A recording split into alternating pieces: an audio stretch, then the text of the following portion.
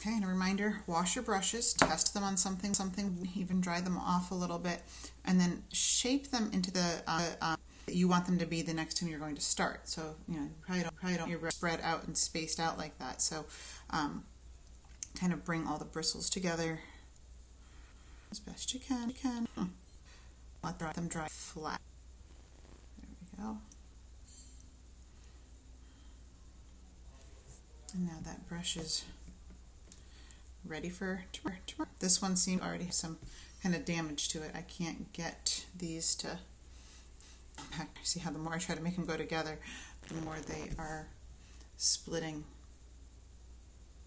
apart all the way down right there. So I'm gonna add a tiny bit more to them and helps hold them into a shape and they dry. So take care of your brush.